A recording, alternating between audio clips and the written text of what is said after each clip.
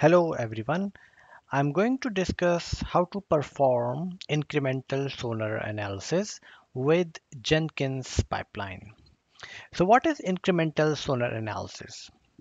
The context we are talking about here is when a software engineer commits a source code change to the Git repository through Jenkins pipeline, and if the Jenkins pipeline has Sonar-Scanner configured, then Sonar-Scanner by default performs scanning of the whole repository code. That is time-consuming task. What we want here is that Sonar-Scanner should perform scanning only on new or modified source code files associated with that particular commit. This is called incremental sonar analysis. Currently, Sonar-Scanner does not support incremental sonar analysis. However, there is a feature for incremental sonar analysis available only for C family of languages. Therefore, we need to devise a customized solution to perform incremental sonar analysis. When we are trying to find such a customized solution, we may end up on these web links where we use the terminology new code analysis, and these web links are of official documentation of SonarQube. So this terminology can be confusing. That's why we need to realize the difference between Sonar-Scanner analysis and SonarQube quality gate analysis.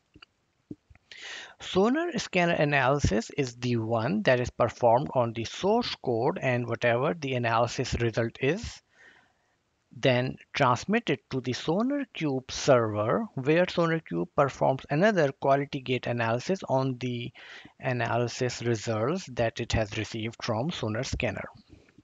The significance of incremental sonar analysis can be realized from these questions posted on the question answer portal of SonarQube, where the questions actually ask about the incremental analysis feature. There is another similar question. Therefore, SonarQube is in the process to implement this incremental sonar analysis feature for Java and JavaScript languages, which is obvious from the Jira story on their Jira board. The drawback of incremental sonar analysis is obvious. It comes at the cost of analysis accuracy, because incremental analysis only perform analysis on the new or modified files, and there's a possibility that the modified files may have impacted another file which is unmodified. So that unmodified file may have a newly introduced vulnerability because of the impact from the modified files.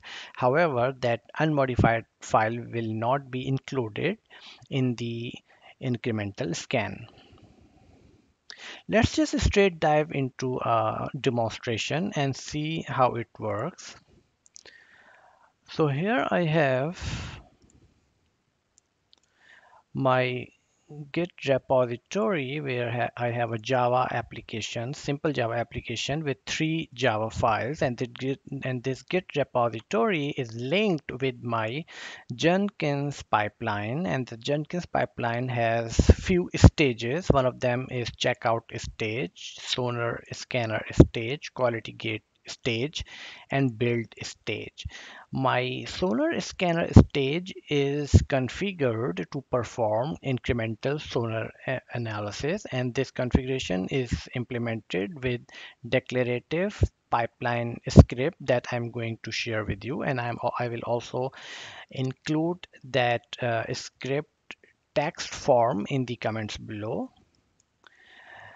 This Jenkins pipeline, once it performs the incremental analysis, then the analysis results is reported to my SonarQube server project, and we can see from my last commit the vulnerabilities are reported here. And because in my last commit the only modified file was linked list.java. That's why only vulnerabilities from these files were scanned and reported here. Although I had some vulnerability in other files, but they were not even scanned because the pipeline is configured to pick up and scan only those files which were modified. So let's see how my pipeline is configured. My pipeline has a declarative script that, as I mentioned, has few stages. One of them is checkout stage, which just check out the repository that I was just mentioning, this one. The next stage is the actual scanning stage. Here is the command that invokes the Sonar-Scanner. And before performing the scanning, my this stage picks up the files that are just modified in the latest commit, creates a list of those files and assign that list of files to this parameter sonar.inclusion, and this parameter forces Sonar-Scanner to perform the scanning only on these files. The next stage is quality gate, and the last stage is build stage. So let's see this in action. I have here app.java file locally. If I implement a change in this file, let's suppose there's a variable, I just delete it. I still have some vulnerabilities here in app.java. I save this file, and after saving this file, I need to commit and push this change to my repository. So I made a change in the file app.java,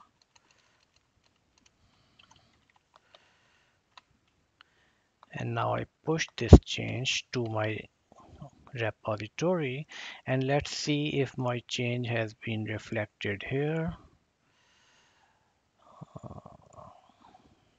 I deleted a variable integer third. I deleted, the change is reflected here, and then now let's just build my pipeline and see how my vulnerabilities are reported.